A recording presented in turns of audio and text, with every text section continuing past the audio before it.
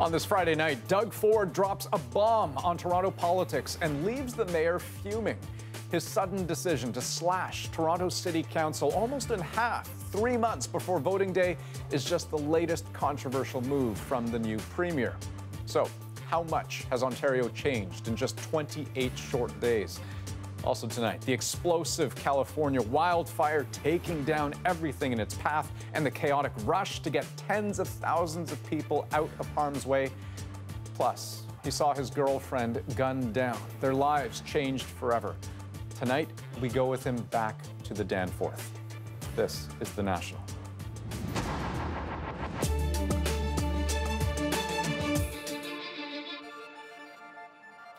Ontario's new premier was once a single-term city councillor in Toronto, and today, Doug Ford made it very clear what he thinks of his former colleagues. People are tired of watching City Hall. It's like a comedy show down at City Hall. They go around and around and around. Nothing gets done. Ford's plan to change that, cut down the number of councillors. Now, their ranks were actually due to grow from 44 to 47. Instead, they'll drop by almost half to 25. That's 20-odd seats gone. Their ward boundaries overhauled to align with federal ridings. Toronto's downtown core could see the most change. And think about it. Come election time, almost every sitting councillor will now have to duke it out with other incumbent councillors. Ford says it's about saving money, $25 million over 4 years. But it's how he's going about it which may be the biggest issue here. As Ron Charles shows us, his approach has ticked a number of people off. When Doug Ford was a Toronto City Councillor, he and his brother, Mayor Rob Ford, waged a pitched battle against most of the city's elected representatives. Rob Ford's crack-smoking admission and other scandals led city councillors to strip him of much of his mayoral power. The Ford brothers often called for council to be cut in half. Today, as Premier, Ford is forcing the issue. It is the most dysfunctional political arena in the country, City Hall. The reason it's so dysfunctional, we have 44 people trying to make a decision. Doug Ford himself ran for mayor of Toronto and lost in 2014. The man who beat him, Mayor John Tory, is furious at Ford's surprise announcement. What we don't need, and what I just can't support, is change being rammed down our throats without a single second of public consultation. And on top of that, done in the middle of the election period itself. That municipal election is in just 3 months, leaving incumbents and hundreds of candidates unsure of where or if they will be running. The optics of Ford's move raise questions. Smacks of pique when you try and meddle in the affairs of somebody who defeated you. And that's what's happening with John Tory, and I'm sure he's quite put out. And it doesn't, it's not a very good sign for the future relations between the City Hall in Toronto and the Ford government. Ontario's opposition NDP leader questioned Ford's motives as well. He is taking vengeance on his former political opponents. He's behaving in a very mean-spirited way, and his bullying approach to politics is odious. Protesters showed up tonight outside Toronto City Hall, while inside, the council meeting descended into anger during the debate about the city's response. Who knew about this in advance? Because it has been suggested that somebody knew about this in advance and didn't bring it to our attention. Apologize to me and to this chamber for getting up and in that kind of that way where you're just kind of implying it but not saying it. Get up if you have the balls to do it and say it. The mayor says he's considering the city's options, everything from a referendum to a court challenge. Ron Charles, CBC News, Toronto. Now, this made waves beyond just Toronto. Calgary's mayor, not one to hold back, was pretty critical of Ford's timing and more. For you to say to those folks who put their lives on hold only because they want to do public service, by the way, the job that you're running for doesn't exist anymore, that's unconscionable. And I stand with Mayor Tory on this and say that is a direct affront on democracy. That is tin pot dictator stuff. The concern to democracy is about representation. Can 25 councillors properly represent a city of almost 3 million and growing? That means one councillor would represent about 112,000 constituents. The closest Canadian comparison we could find is actually Calgary, one councillor for every 84,000 people. And compare that to Montreal, which has 65 city council members. That's one for every 26,000 people. And that range perhaps is Ford's point, that it doesn't matter how many councillors a city has, good governance will overcome. And he points to Los Angeles as an example. And when I told the city councilors in Los Angeles, we had 44 councilors and we had about 2.8 million people roughly, they looked at me like we had 3 heads. Now, Ford is right about LA. It has 15 city councilors for a population of 4 million. That's one councilor per 265,000 residents. But is that more efficient, cost-effective? Well, that's where it gets a little complicated. A Los Angeles city councilor makes a little over $240,000 Canadian per year. A Toronto councillor makes less than half that, $112,000. And on average, LA councillors have 19 staff members who, of course, are paid and can help manage workload. Toronto, the average is 3 to 4 staff. Now, on the flip side to all of this, Ford and his supporters would say this is simply what he was elected to do, change things for Ontarians. And in less than a month on the job, he can point to quite a number of major policy changes. For starters, Ford's government struck a deal with Ontario's utility, Hydro One, which led to its CEO and board resigning. Ford is also phasing out Ontario's cap-and-trade program, which forced large companies to pay for carbon dioxide emissions. On the education front, Ford rolled back the sexual education curriculum to the old program, one that doesn't teach about consent, gender identity, or online safety. And just yesterday, media reports suggested he's going to allow private retailers to sell cannabis once it becomes legal. So look, things are moving quick, and there's very likely more to come. So let's get some insight on Ford's strategy from Ginny Roth. Ginny, you're a senior consultant at Crestview Strategy, a conservative strategist, and we should say your husband works for a current provincial minister. So Ginny, tell us, what should the public understand about how Doug Ford is operating here? Well, he's moving quickly because he has a mandate to do so. The voters elected him to make change, and he's making a lot of change. And I think people are going to like it because he's got this single-minded focus on getting things done quickly and making sure that it's for the people. That was his mandate. That's his approach. That's what he's told all his cabinet, and that's the kind of lens that he's approaching all of his decision-making with. But can you do it this quickly and still get it right? I think you can, because he's got a mandate for it, and he's pretty dogged in saying if we don't see results on the ground, if people don't see their gas prices go down, if they don't see fewer politicians instead of more, if they don't see the size and cost of government going down, then we're not doing things right. And if they don't see it quickly, then they won't get the mandate that they asked for when they voted for us. So there could be some risks. You know, some of these cabinet ministers are new. They're learning on the job. But so long as you see this discipline, I think it's always worth leaning forward as he's doing and getting results. So then set the table for us and look forward for us in terms of what you think might be coming down the pipe that perhaps may have as big of a splash as today's announcement. Sure. So they've packed a lot in. They're repealing cap and trade. They're repealing sex ed. They're moving forward, and the big piece that's coming, I think, is financial. On the budget, on the fall economic statement, they've looked at the books. They have a commission that's looking into the size and cost of government, some of the rampant waste that we saw from the last government, and I don't think the report's going to be good, and that's going to mean that they're going to have to dig in and find those savings. But that's what they were elected for, and I think people are looking forward to it. Okay, Ginny Roth with Crestview Strategy. Thanks very much for joining us. And in just a few moments on The National, we'll take you to Northern California, where officials say a fast-moving wildfire is just 3% contained. Homes are burning.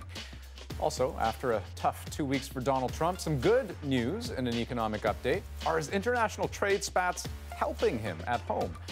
But first, something that hits very close to home. An emotional moment on the Danforth tonight in Toronto. I love this neighborhood, and I can't believe that happened here. And I have a little son, and he even noticed that something had happened. He said, "Why is the street taped off?" And that's heartbreaking for me.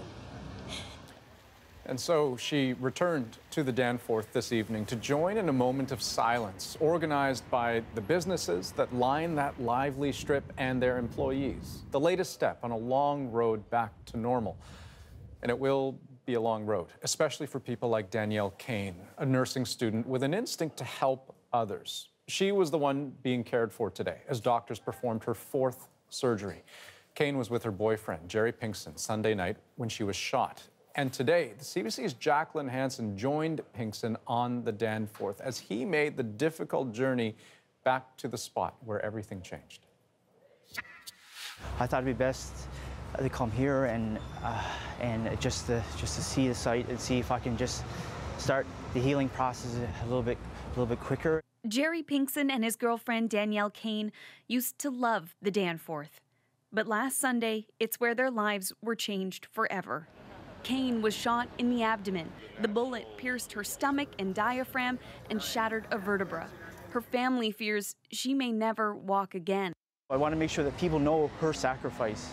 Pinkson says Kane followed him out of the restaurant that night to help someone who was injured. That's when she was shot. I felt a lot of guilt because it was my initial decision to go outside to help the wounded. I'm the one who did this. I made the decision to go out, and she got injured. She was the person who wants to help too. Yes, that's why I fell in love with her. That's why I love her so much, because she's such a compassionate and selfless person. After her cousin first shared Kane's story with The National last night, there's been an outpouring of support for Kane online. A GoFundMe page was set up by her family to help pay for rehab, specialized care, and accessible housing. When I hear all these kind words, these stories of Danielle, which I know she's that person, it just reinforces how much I love her. It just builds me up and it allows me to keep going. How are you feeling coming up to the restaurant? I think I'm ready. I think I want to see it. Well, we are here. We were right here. You're outside. On a patio.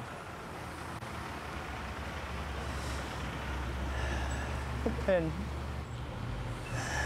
this is the exit where we came out of. Why is it important to get yourself back here, to see this, to face this?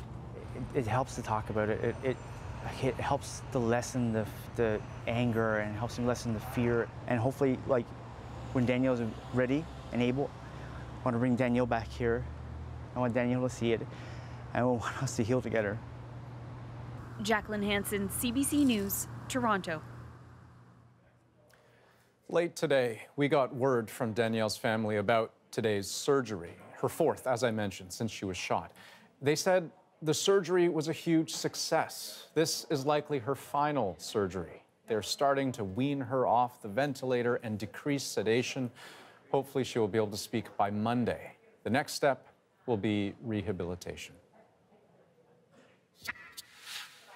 Okay, let's take you west to California now, where a fast-moving wildfire has killed 2 people. It's known as the Carr Fire, burning in the state's north, and that wall of flames being fueled by dry conditions and extremely hot temperatures. The fire's already burned down dozens of buildings, and it's now surging towards major residential areas. That had emergency officials putting out an urgent plea for people in Redding, about 3 hours north of Sacramento, and places nearby as well. The warning to evacuate immediately. This is just some of what's being posted online. You see the night sky aglow with orange and red flames as the fire tore through the mountains west of Redding. It is the region's largest city, so pretty scary stuff. And now imagine having just moved in. My coworkers were like, oh, the fire is coming. And everybody from California is pretty used to fires. So me being from the Midwest, who's not used to fires, I immediately was freaking out, and I was crying, and I was like, what if it comes here and I lose all my stuff? I have to go get my things. I keep going through things that I forgot to bring, and I'm like, oh man, and they're stupid things, but I just keep thinking about it, and I'm like, ah. That's Sarah Day. She's originally from Detroit. She moved to Redding just a few months ago, right into the path of the fire. I was really afraid. my family lives in the Midwest, and I was really afraid that, like, if I wasn't prepared, that I would never see them again. And, it was just like I didn't want to be caught unaware. I wanted to plan. Like, it's my first time I've ever had to do anything like this, because, like, in the Midwest, we get the occasional tornado and a blizzard, and at this point, I'm like, guys, a blizzard's way better than a fire. Like, come on. They say it's, like, really, really bad, and for Californians to say that it's bad means it's really bad. So... Right now, she's in a safe place, but that fire's still burning and will for some time. It's just 3% contained, and the weather isn't expected to offer any relief in the coming days. It's bad news for the nearly 2,000 firefighters on hand. Now, a number of wildfires are also burning on this side of the border. There are air quality statements in BC, and in Ontario, there are at least a dozen wildfires. Have a look. These are pictures of the fire burning near Parry Sound, south of Sudbury. This one is almost 7,000 hectares in size. An Alberta firefighter was also killed, battling a wildfire north of Thunder Bay in Ontario. He died while trying to protect the town of Red Lake. And here's a look at what else we're tracking tonight. Charges have been laid in what police are calling a hate-motivated crime. The altercation caught on video. If you do something to me, what, in my province? It happened Monday evening. The man appearing on the video to yell racist insults at a family and pushing one of them too. 50-year-old Lombre Ball appeared in court this morning on charges of assault and uttering death threats. JCA Sweeters is going to court. I'm taking him to court. It was my ticket. Yeah, this Nova Scotia woman has followed through on her threat. She is suing her nephew over a $1.2 million Chase the Ace jackpot. Barb Reddick's name was on the winning ticket, but so was her nephew's. So when they won, the charity running the contest split the prize right down the middle. But Reddick says she paid for the ticket and her nephew's name was only written on it for good luck.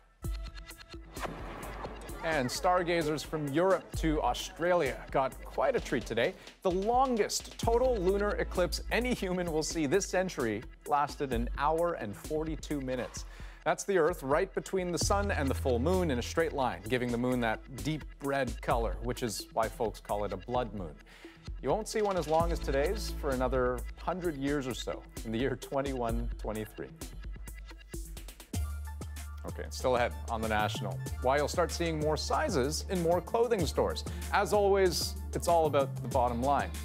Plus, a very British ad campaign made in Canada. Our first look at the targeted Brexit ads made by Canadian company AIQ that some say swayed the vote.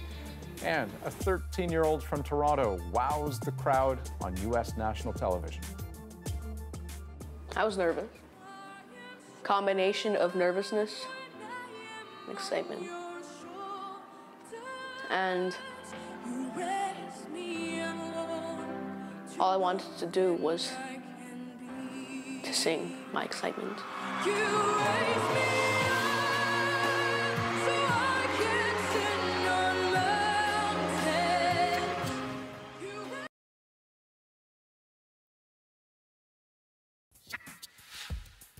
Ask Donald Trump who deserves credit for a surge in the U.S. economy, and he'll say he does. That won't surprise a heck of a lot of people. But this time, even some of his biggest detractors admit he might be right. New numbers released today show that from April through June this year, the U.S. economy grew at its fastest pace since 2014. But as the CBC's Lindsay Duncombe tells us, many are now asking, how long can it last?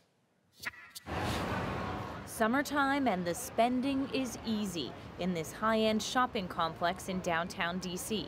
I'm not going out to buy a Rolls Royce or something like that, but I feel comfortable that if I need to buy a new car, I can make a payment, I can buy some luxury items, go out to dinner a couple times a week type of thing. Consumer confidence is one of the reasons U.S. GDP grew 4.1% in the last 3 months, nearly double growth in the first quarter of 2018, the strongest expansion in 4 years. Economy watchers conclude a very good, solid picture. Good morning. Moments ago, so good, Donald Trump held an impromptu celebratory announcement at the White House. These numbers are very, very sustainable. This isn't a one-time shot. That's where many economists disagree. They worry all that spending is a one-time effect of January's tax cut, and point out that some of that growth is due to preparations for Trump's trade showdowns, with countries buying up products such as soybeans before tariffs kick in. Even the president's supporters praise him with an asterisk. For many Americans, we're having the best economy of our lifetimes, and it's mainly due to President Trump. I just hope we don't blow it all on a global trade war. That's where the uncertainty comes in. The full effect of trade conflicts with China, the EU, and Canada hasn't kicked in yet. Trump is already trying to mitigate the impact, just this week, dialing back the rhetoric with the EU and promising new trade talks, and announcing a $12 billion bailout package for farmers. It's a step in the right direction that helps farmers a little bit, but really we'd rather get paid by the market than have a government bailout. One thing is certain about today's numbers, and that's that there's something Republicans can campaign on. The next quarterly report does not come out until 11 days before the midterm elections. Lindsay Duncombe, CBC News, Washington. An update now to a story we brought you last month. A Mexican reporter and his son are now free after spending months in U.S. federal detention. Emilio Gutierrez and his son Oscar, they were overjoyed. Mi hijo ha sido mi inspiración. Gutierrez says his son gave him the inspiration to carry on. And make no mistake, it has been a slog. The two of them fled persecution in Mexico and have been trying to get asylum for a decade. But last December, they were suddenly imprisoned by immigration officials. Earlier this year, Adrian spoke with both of them inside that detention center, and you can have another look at our full documentary on our YouTube channel. And still ahead, right here, they shipped T-shirts from Humboldt, Saskatchewan, all over the world, and their emotional moment is our moment of the day. Plus, a special CBC short doc about the place hundreds of people in Calgary called home and what they did when the city decided to evict them. Well, and I look at the golf course, I say you got 300-400 people living in this park, and you got 6 people on the golf course, covering about 5,000 acres. And they have no place for us. Ridiculous.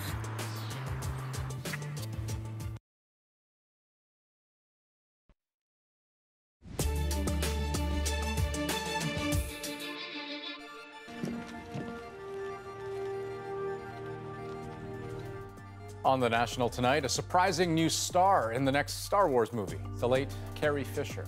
Disney announced today that they'll be using unreleased footage of her shot for Star Wars The Force Awakens. Fisher died in 2016 at the age of 60. The day after Facebook's stock took a slide, Twitter's did the same.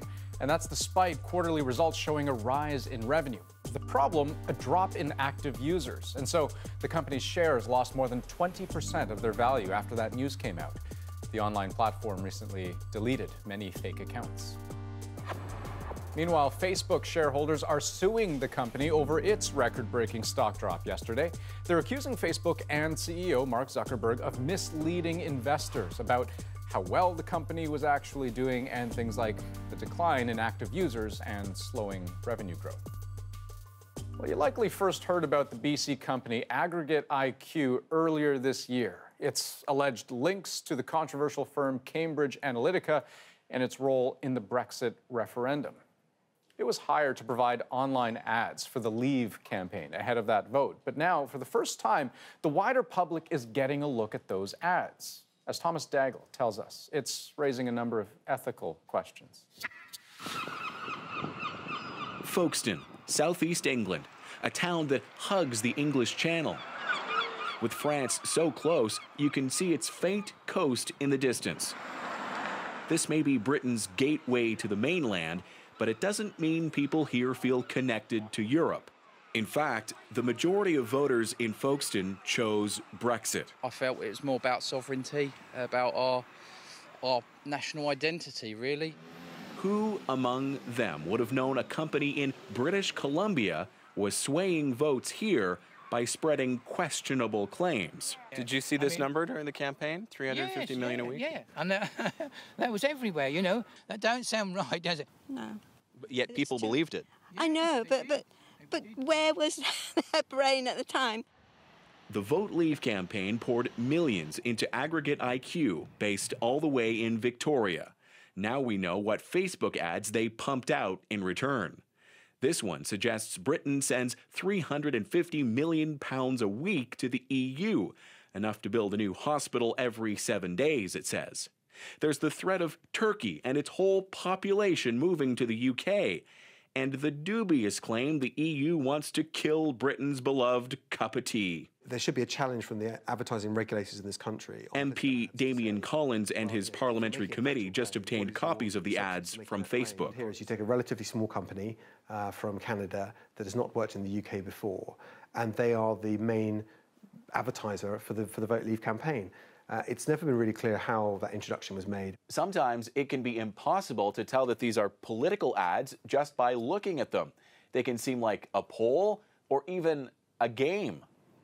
This supposed soccer quiz to win £50 million was actually only meant to collect user data. These were like the Believe adverts. Shamir Sani witnessed it from the inside as a campaign volunteer.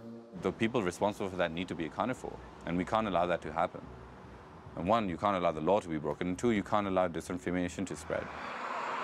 The Brexit campaign has been over for 2 years. Still, no one knows how many lies may have affected the outcome. Thomas Dagler, CBC News, Folkestone, England.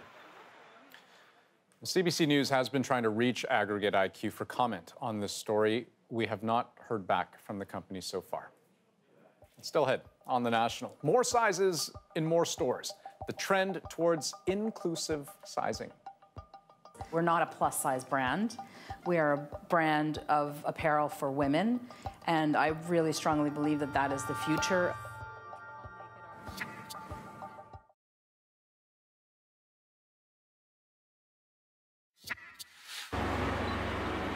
If your home means anything to you, you have to fight for it. If you're not willing to fight for it, your home, you don't deserve it.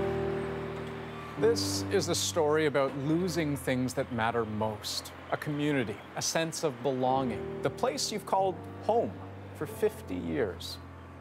To hundreds of people in Calgary, Midfield Mobile Home Park was just such a place. But when the city decided to close it, blaming crumbling infrastructure, some residents dug in for a fight. Perhaps none more so than 83-year-old Rudy Prediger. Tonight on The National, you're going to meet him in a CBC short doc called Eviction Notice.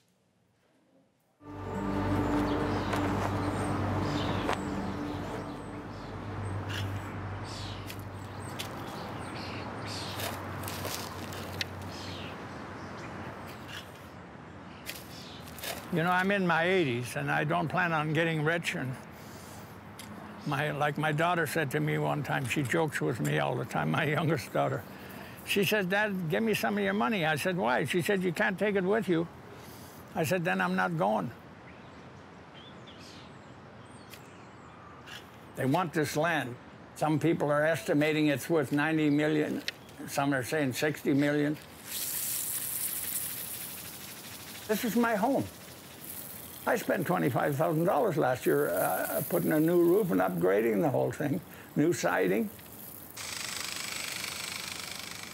I'm supposed to just walk away with it, you know? I mean, it doesn't make sense.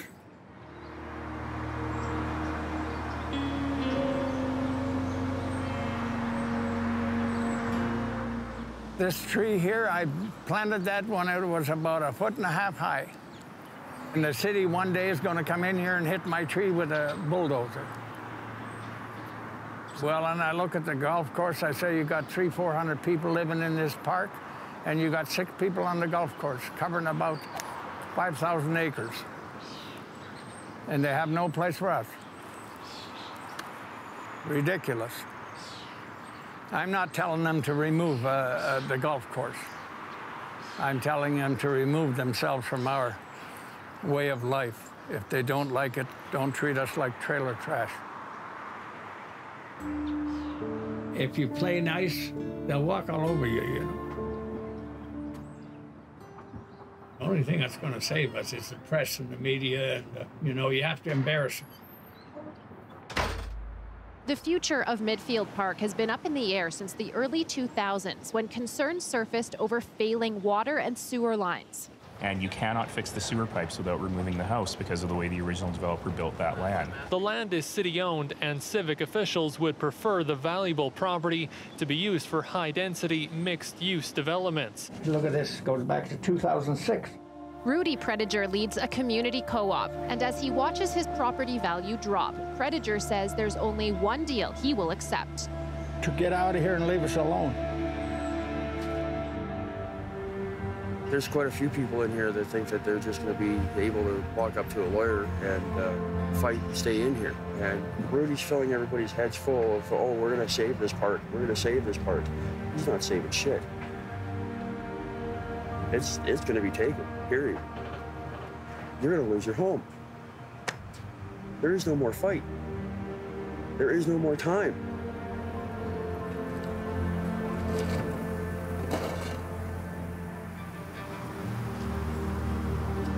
I'm gonna miss it.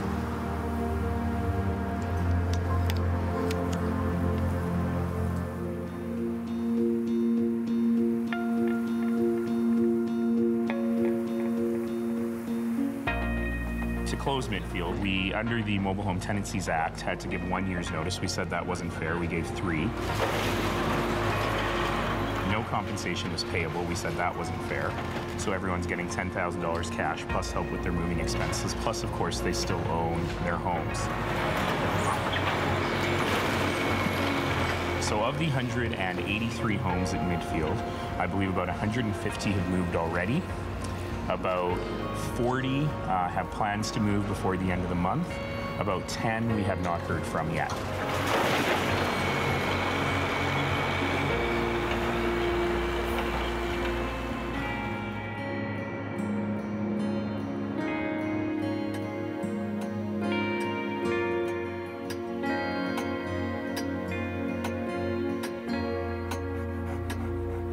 A year ago, I started to have pains and everything. Then I finally went and got checked out, and after a month or so of diagnosis and stuff, I found out I had stomach cancer.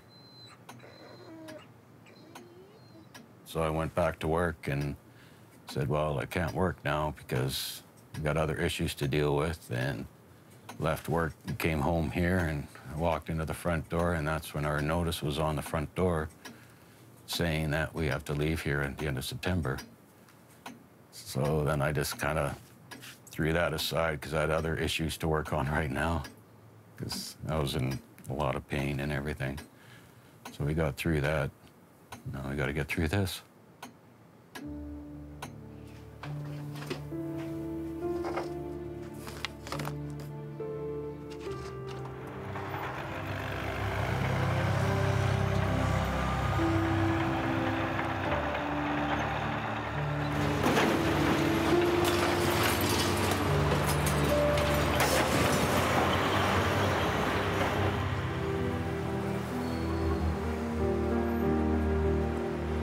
Residents now have a lawyer working on their behalf. Matthew Farrell took the Park residents' case to court today. At a hearing booked in November, Farrell will argue the city's reasons for evicting the residents, crumbling water and sewer infrastructure, goes against the province's Mobile Home Sites Tenancy Act.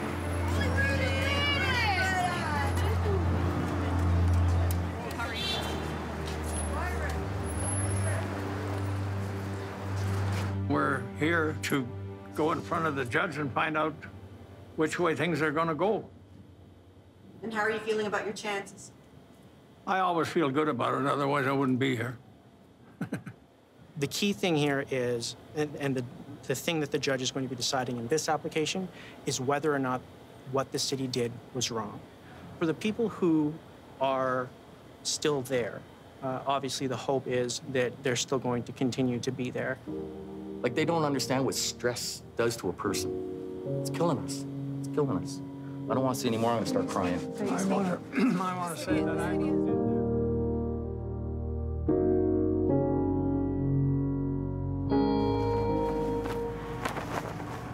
Monday, 10:52 a.m.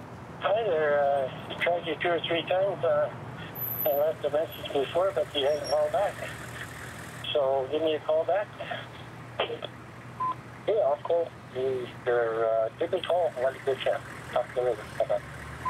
Hey, Rudy, it's Cora. I'm going to come over to the house. Okay?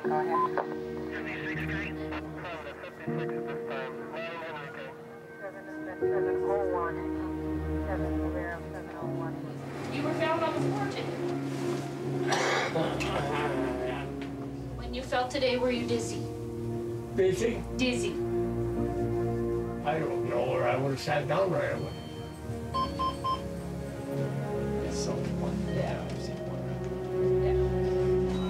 I had pneumonia, and I think that's because I was laying on a cold floor for so long. I think of about 30 hours. I don't want to be in some home. You know, if I'm going to die, I'll do it at home.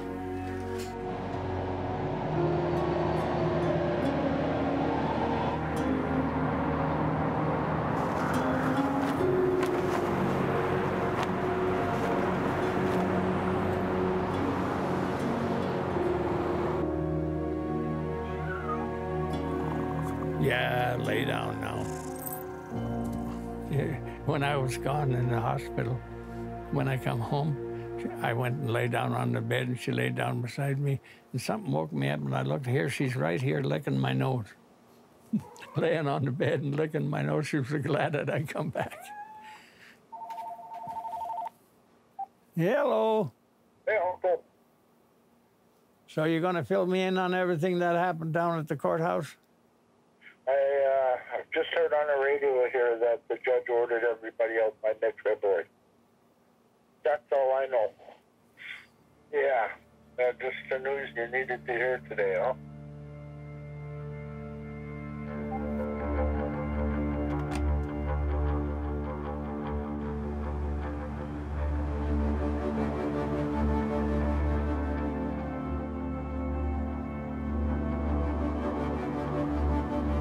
I was planning on retiring here and spending the rest of my years here. But anytime you have anything to do with a city, you know, they'll dig your grave up if they want that land.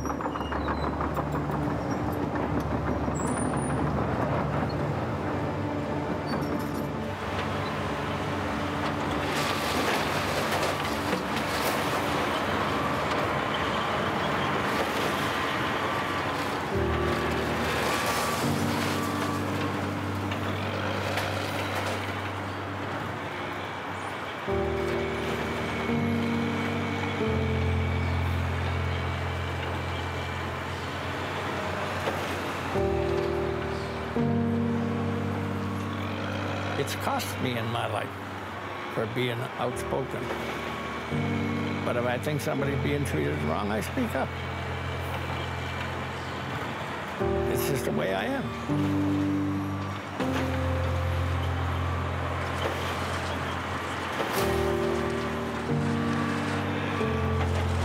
It's like one guy told me one time, I like a good licking once in a while. I said, why? He said, it feels so good when they quit.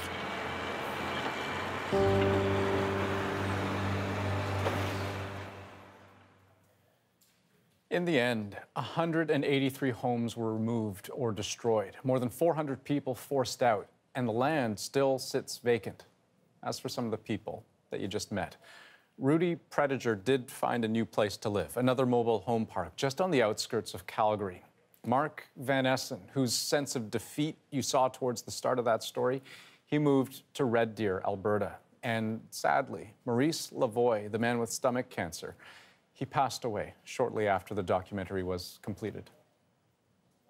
If you want to watch the full version of Eviction Notice, what you saw was just a shortened version, you can head to cbc.ca/shortdocs. There you'll also find other documentaries from emerging Canadian filmmakers.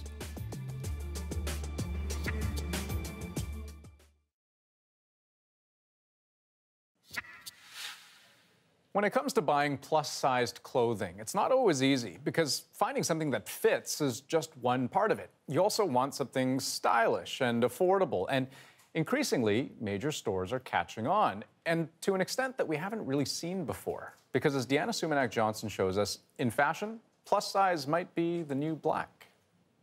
I've always had confidence because I've always been fit. Daniela Lombardi and Sarah DeMilo love fashion, but they have often felt that the industry just does not love them back. I had to make my dress because no prom dresses fit me. So everyone got to go shopping for prom dresses, and my mother made my prom dress. Yeah, like the things that are out there in our sizes are very low quality. It's not. Lombardi and DeMilo are among 1/3 of women in Canada and 16 million women in North America who need plus-sized clothing.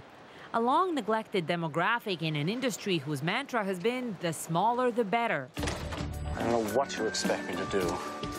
There's nothing in this whole closet that'll fit a size 6, I can guarantee you. But now it looks like their fashion fortunes are changing. Mainstream retailers are getting the message. Women above size 14 don't want to shop at specialty stores only, something Canadian Alexandra Waldman figured out years ago. The idea of separating women, of segregating some women from access to style and quality have got to stop. When influential American retailer J. Crew decided to extend its size range, it turned to Waldman for expertise. The company she co-founded, Universal Standard, carries sizes 6 to 32, with a focus on the latest trends and the highest quality. Its new collection, together with J. Crew, has 37 pieces in sizes up to 5X. They wanted to create a new way for all women to shop, which was much more inclusive and much more diverse in terms of size. We're not a plus-size brand. We are a brand of apparel for women, and I really strongly believe that that is the future. There's good indication that it is. Like J. Crew, many other popular fashion brands are going size inclusive. You can see it in their catalogs, where models of bigger and smaller frames are now shown side by side, and in their stores where bigger sizes are no longer segregated. A welcome change for Daniela Lombardi. It's kind of degrading. It's like, not degrading, but it's just like, okay, you guys can stay on the main floor with all the designers and labels, and I'll just take the escalator up to the section, the plus section. Yeah. Behind this shift in thinking, money. Plus-size purchases amount to close to $2 billion in sales in Canada each year, and more than $20 billion in the U.S., and it's growing. It's something big retailers can no longer ignore, says fashion business analyst Imran Ahmed. I think, the economic opportunity alone has been, one of the most important drivers. So you think that assumption makes sense? Yeah. And Imran Ahmed says these retailers are also aware of the changing set of values. I think now that, we all have voices on social media, we all, there's this ability for people to express what they think. And I think the demand has always been there. It's now just a lot more evident. Women like Lombardi and DeMilo, who both do plus-size modeling, are part of that change. They're part of a 4-woman group who call themselves the Canadian Curvies, and their Instagram followers number in the hundreds of thousands. While they're happy with the new attention major fashion retailers are showing them, they won't settle for just anything. It's not just a matter of cutting it and saying, okay, it's going to fit you because we made it 3 times bigger. No. I call it subtle drama, which Fashion insiders agree. Retailers will face some tough challenges ahead. It's much more expensive to make a dress that's a size 32 because it's 5 times the material that a size 0 is. But the price to the consumer has to be the same. I'm done justifying my size, my curves. Part of the steep learning curve for the fashion industry as it tries to woo the curvier customer. Deanna Sumanak-Johnson, CBC News, Toronto. And coming up next on The National, our moment of the day. But first, an Ontario teen is showing the world it's not just Americans who've got talent. He performed in front of millions on the hit TV show. My name is Jeffrey Lee. I'm 13 years old. Jeffrey wowed the judges with his singing on America's Got Talent. And not to jinx it, but he said he even knows what he'd do with the $1 million prize if he wins. I'm the only child, so I would love a companion. I guess a dog? No pressure, but before uttering even a single note, Jeffrey did manage a small win, a promise from music mogul and judge Simon Cowell. If you do well, I'm going to buy you a dog. Thank you. When I am down and oh my soul so weary, Jeffrey's rendition of Josh Groban's You Raise Me Up won the crowd over.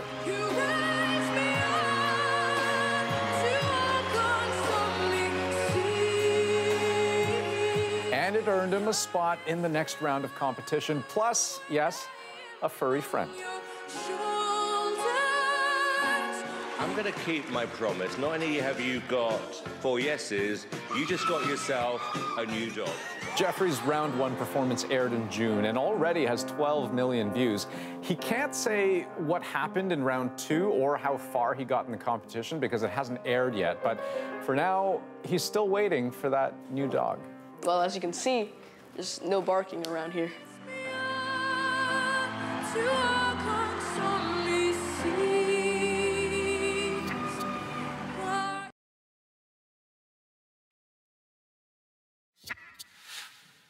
In the wake of tragedy, people often look for ways they can help. We've been seeing it with the Danforth shooting this past week, but also after the Humboldt Broncos bus crash back in April.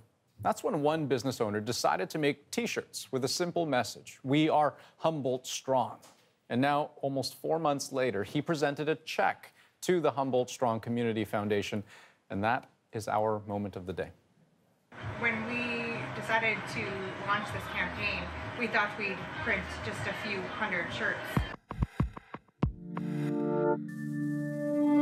Over the course of the first 3 weeks of April after the accident, we were selling thousands of T-shirts online. We have shipped to date to every province in Canada, almost every state in the United States, other countries like Dubai, Finland, Switzerland, Germany, and so many more. We know the T-shirt means a lot to people out there. It's a way to show your belonging. It's a way to honor those victims. So at the end of the day, we had a check